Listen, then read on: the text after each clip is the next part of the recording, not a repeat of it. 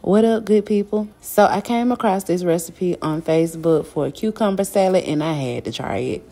So with this cucumber salad, it only comes with 4 ingredients, which are listed in the video. Now, I did add a little extra because, I just wanted to add some extra to my liking to give it more flavor.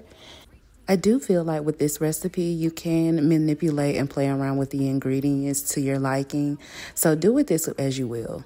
Now, after you wash your vegetables, you are going to chop them up and combine them all into a bowl.